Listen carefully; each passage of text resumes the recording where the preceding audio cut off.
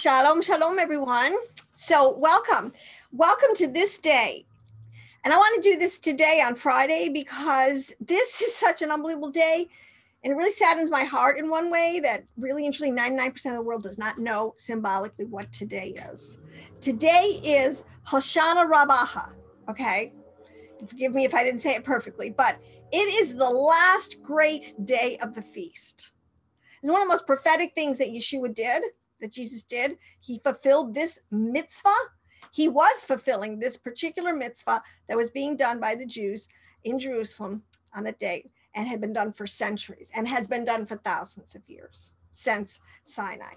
This is such an important, but the thing that is so exciting, it's sad in one way because a lot of people, this is how unplugged we are from our Yahweh Elohim, from his times and seasons, but also from the deep meaning of this. And so I want to just go into some of the deep meaning of today, because in truth, if you're, whatever you hear this, if you hear it during this season, you know, we don't know the day or hour, but I want to say this because of the Jewish calendar, it's today. But if you were following a different calendar or even the Essene calendar, it's still quite a few days away. So there is a zone. So just listen to the information I have. And then if you want to wave a lulav, okay, if you want to build it and wave it and partake in the ritual, which is what it is, it's not bad, but what it symbolizes, because you are making an absolute divine connection and what it means. So when Yeshua went into the temple, it says it in John 7:2, he went into the temple during the, well, he was told his brothermen, I guess you would say, is kind of asking him up north, are you going down to the feast? Yeshua kept all the feasts. So you're going down to the feast in Jerusalem for the Feast of Tabernacles, the Feast of Booths, this time right now, Sukkot.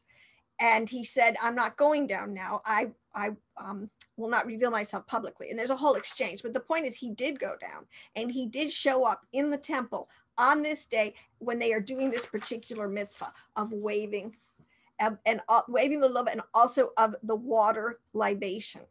And so I want to go through some of these things, but let me just make some overarching points.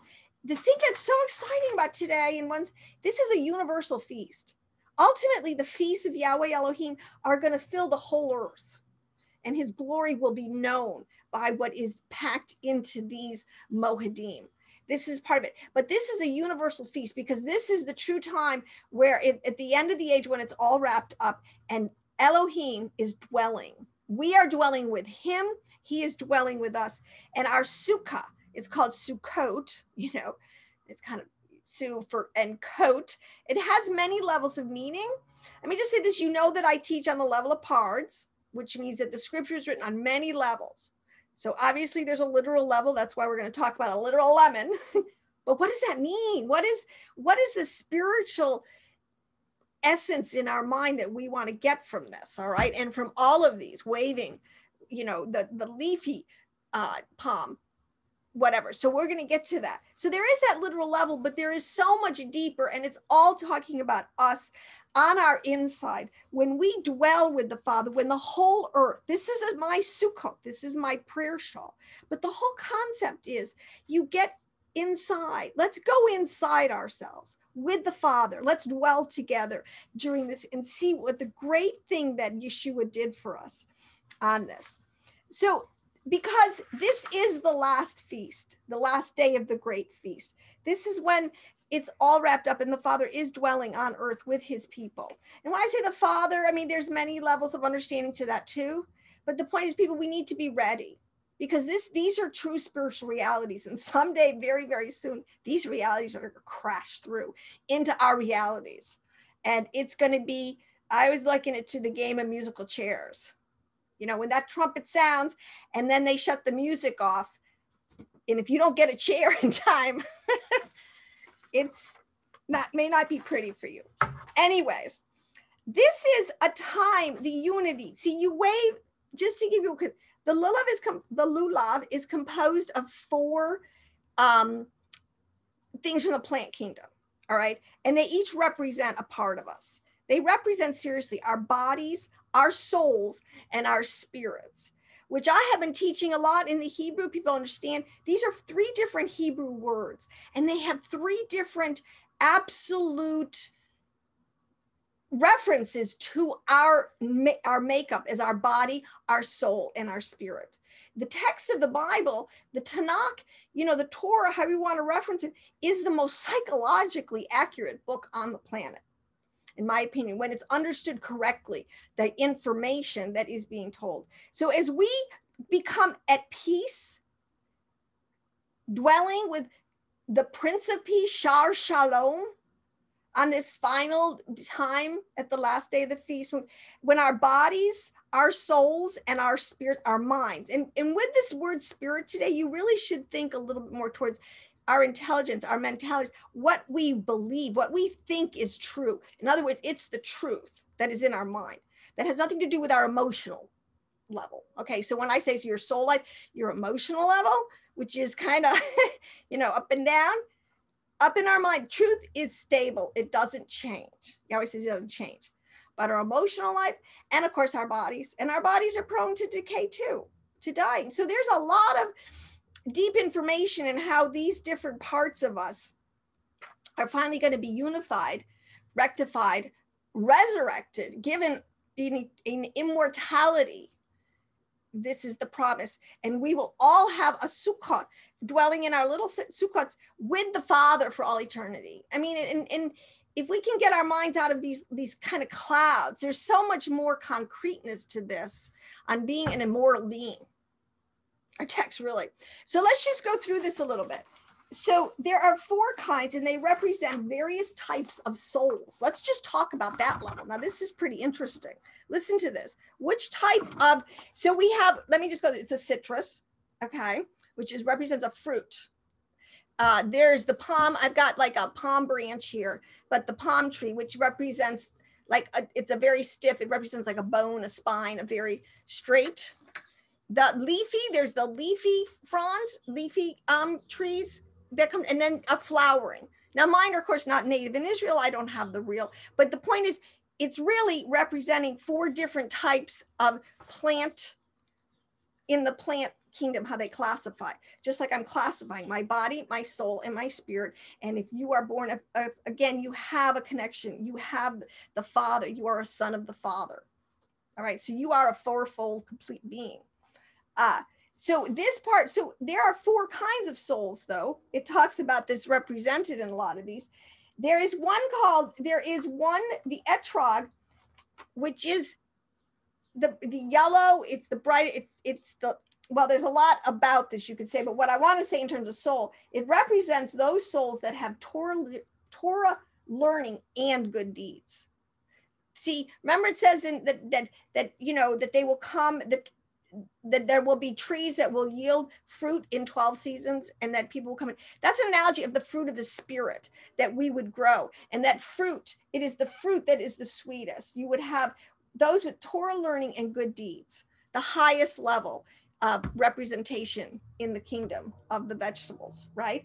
Then you would have the date or a pine, well, it's like bamboo they would use. You would use celery if you were making it out of, kitchen kind of vegetables. But the date is those who have Torah, but no good deeds. I mean, all of us at different points could probably say that we've had this in our soul. And I mean, we would exemplify some of this, that there are those that have neither Torah nor deeds, which is represented by, I think, the leafy one. Those who have neither Torah nor good deeds. And then there are those who have deeds, but no Torah. And that's a real problem today in a lot of sense, because there's so many people, and I do call it compassion porn, who just in their heart, they just want to do good. They want good to prevail, but they don't. This is what James is trying to say in the book, that you need deeds that are Torah consistent with the concept of Torah. You can't just pick what deeds you think are good or bad. They're very clearly delineated, starting with the 10 Commandments. So if you can have any combination of those, but doesn't that awesome? The Father, listen to me, people, there's a great mystery in this. He will bundle them all together. But see, the thing is, we are bundled all together. We are at the end of the age. The other part of this day is that it is the last day of the great judgment. See, one of the things with Christians, and I know this because, and I'm a Christian technically, but I have such a love and a passion now and understanding, and now beginning lifestyle of understanding by Jewish heritage, because the Jews have kept this for us. That was part of their covenant. They have fulfilled their part of the covenant. All right. And so in order to find out, we're going to go back there and we're going to see what they're doing today. In Jerusalem, there's a huge, my friend Brenda was telling me, she'd seen it on TV, a huge parade of all nations together, shaking the lulav, doing a parade of profession, and all the nations are there being represented on this feast, because this feast really does represent everyone's ingathering. Believe me, there's going to be a judgment everyone's going to face. All right. And so where is your soul on those Torah, on those different levels of soul? Now, one of the interesting things too, I'm going to switch around a couple of things, but I did want to make this point. In the research, it said the pilgrims, and this makes perfect sense to me, because everybody's always trying to figure out, where did Thanksgiving come from as an American, right? Where do we get this holiday? And you got a million answers, right? But this one really made total sense to me, because it says that when the pilgrims were here in the fall, and like that, understanding, because they were so deeply biblically literate. I don't want to go off on a tangent on this, but I think people need to understand our founding fathers and those early generations of people that founded this nation with incredible values that were all Torah based. They were all extremely biblical literate. And they understood the Feast of Sukkot. They understood what this was as a day of an ingathering, and as a day of judgment, and as a day of thanksgiving. Because if you, as your soul, if you have gone through the process of repentance and return, and now you know the Father will forgive, because that's what he says. If you repent and return to me, I'm going to forgive you. So that's the whole point, where we can all come and we can all dwell with the Father in the millennium, in this sense. But they knew that, and that's why they instituted, that's why they called the Indians together. That's why they all came together at that time, because they had survived the voyage. They had been able to raise some crops. They had survived, and they were very thankful, and they were going to use this holiday and this day to give thanks. Now that makes total sense and fits with exactly who these people were. So just wanted to throw that in. So the waving of the lulav, again, we're using the etrog, which is a fruit, really. It's a citrus, but we're talking about a fruit. The willow is the green and leafy, like just straight, no fruit. It wouldn't have, and it wouldn't have a flowering. Then you would have a flowering, like they say the myrtle branches. So the willow branches would be the green leafy. You would have a myrtle branch, which would be the flowering trees. And then you would have a palm or a date palm, something stiff like a bamboo, which represents the spine. Now the thing let's get out of the vegetable kingdom. This is really talking about, this is some deep stuff, because you people know, I study the Zohar, I study the deep Jewish mystical writings of our great Torah sages, prophets, and our master rabbi, Yeshua himself, Yeshua HaMashiach, Paul. These people were all totally immersed in understanding in the mysticism, in the spirituality of their particular religion. That's how they could do what they did, personally, with a deep understanding of the meta, the physical, the metaphysical nature of our Elohim. But there were 6, well, I know during the week they add branches, and this is so that I think on the 7th day, you're actually going to have 3 myrtles, 2, let's see, it would be 2 willows and 3 flowering plants, and one bamboo or 1 palm leaf, and then 1 etrog. But these are the 4 species, and they represent, see, this is where we're told to bring our whole body, soul, and spirit. See, one part with religion that's just trying to get a bunch of do's and don'ts and not transform the heart. And the heart just stays all emotional and sappy and doesn't get to be ruled by absolute truth, standards that don't change, that we need to conform to. not the other way around. If we don't make that integration according to Torah, all right, this is where all of those factors are going to be weighed in at the judgment. And, you know, some are going to be found wanting. As I said, even go back to the original representing 4 different kinds of souls. So, but the point is the Father is going to gather us together. And we know that he is going to dwell with us. That is the whole promise of the money. And that we know that he is going to take away, and this is an even bigger, a deeper mystery. In the first chapter of Genesis, and talks about the 6 days of creation, the Father made 6 species of living souls. This gets really, and this is angelic orders. This gets into all the different things, everything that's out there. He made the Adam, what we are, on the last day, on the 6th day. Okay. And then you have, then would there be a 7th day of rest. But he's making this covenant. He's weighing these 4 species, not 6. There's a lot of deep mystery in that, but it's also present. He's going to put away, quote unquote, one of those natures that is called species. It's called the evil, one of those species. It's called the evil inclination. It's really those on the left side of the tree of the knowledge of good and evil. Those are the vessels that are fitted for destruction. There's some very, does that make sense? There's some very deep stuff. Okay, so that's who, when Yeshua, when they said to him, have you come to judge us before the time? Like there's whole pakta that know their judgment's coming. And rightly so, and deservedly so. But there is way more that will be in this ingathering and this great time of dwelling. But before you can get there, you have to go through, and you have to go through Yesod on the tree of life. You have to go through. And it is almost, this is what death represents, into a certain extent, to a birth canal, into a unification of the heavens and the earth. So in other words, we can get connected back up into our immortality from which we fell. And then we can show the Father's glory in our mortality if we choose. I mean, I just think that there's no end. It says, eye has not seen and ear has not heard. I mean, you can't comprehend it really. I don't think our brain, the glory and the splendor and the amazingness of what it's going to be. But this is important to understand, that these 3 species, or the 4, represent our spine. And you know how important the spine is in the body, in the structure. Everything comes out of the spine. I mean, it is the command central, everything. It holds everything together. It's the complete structure. You have the spine, the mouth. So the willow leaves is our mouth. I mean, it says life and death are in the power of the mouth. Think about that for a second. That'll put the fear of, then the eyes are represented by the flowering trees.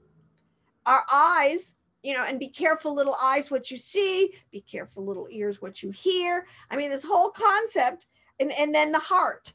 And this citron, this is the heart.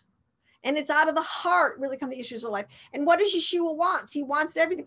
What does the Father want? To love him with all of our heart, mind, soul, and strength. We need to be integrated people that take Torah seriously on all levels, because our Torah is written to cleanse us and purify us on all of those levels, and to elevate us actually to be able to live. And there are many righteous Sadiq who's done this. Yeshua, Elijah, Moshe, all of these people have testimonies of how meta naturally they lived, and the miracles and the things that performed. And even many great saints, even in the Christian tradition. I mean, faith is a powerful force, a powerful mover. Faith with deep, it's knowledge, belief and understanding is an unbelievable force. But let's go back to this. So one of the things that you do when is in this ritual, and one of the things, again, I want to try to stress with people, is not to be afraid. Tradition and ritual are not inherently bad. They have the potential like anything else. Food is anything, not, liquor, it's not inherent. I mean, a glass of wine is not inherently bad. Yeshua was with people that drank wine, but the point is excess. It's always the balance. But the point is, when you take all of this together, and Yeshua was saying, I was going to say on the judgment, where did I see? Wait, about the judgment here, because hold on, I wanted to finish that because this is the last day, because it starts with Rosh Hashanah. See, the fall feast, and this is what's the saddest thing is it's Christians, when we don't get on these feasts, we don't understand. I mean, I don't care if people do Christmas or Easter, whatever, you know, because we all, but the point is a Christian me really doesn't have an excuse to not know the depth, the spiritualness of what's going on in these festivals and apply it to their, because that's what Yeshua taught. He used all of them as lessons to teach. And so when he is there on the last day of the feast, this day, and they're doing the water libation, which is they're pouring water from the pool of Shiloh, which we've all heard of. And they bring it up to the Temple Mount and they pour it.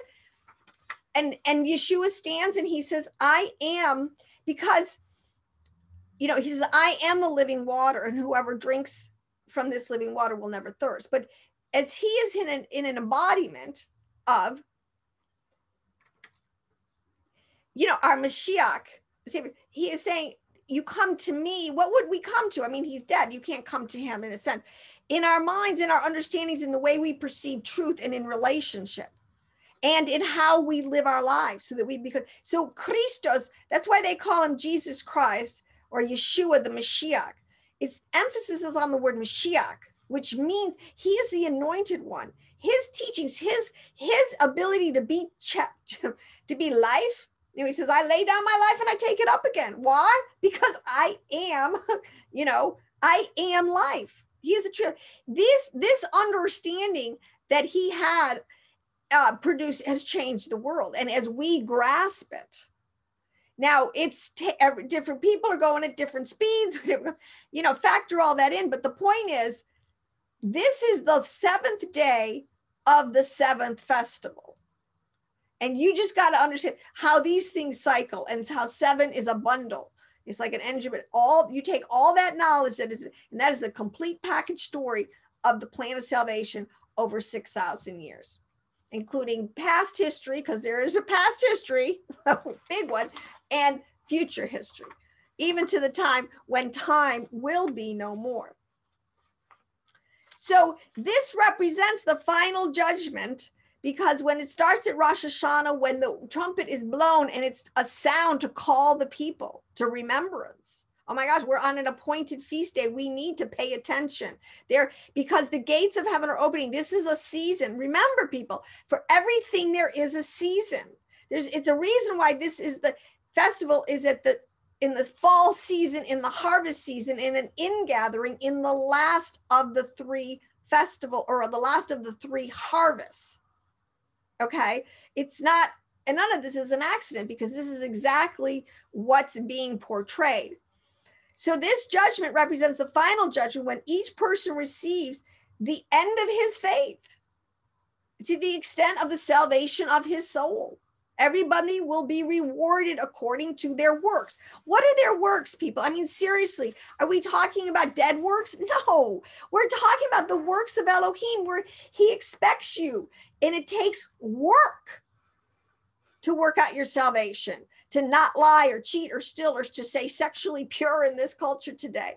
You know, even mentally pure from pornography. I mean, it takes a lot of work on one sense, but the Torah is written so that these the mitzvahs, staying connected to things that connect you to remembering and acting on the Torah, that is an extremely important lifestyle connection that we need to get back to. And that's what a lot of these festivals do. The spiritual energy, the insight, the wisdom, the fellowship.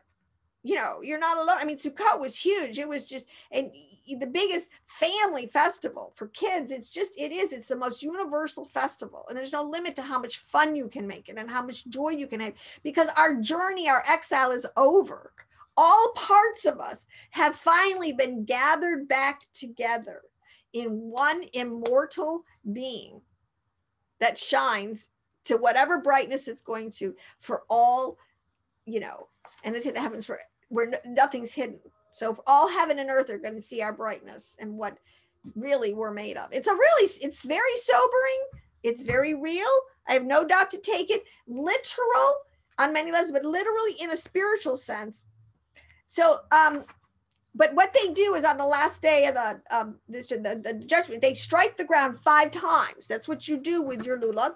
You put it together. You have the citron, the etron in your left hand, and your leafy palms in your right hand. And I'm not going to do, you can go online and watch. I mean, you can get everything from hip hop,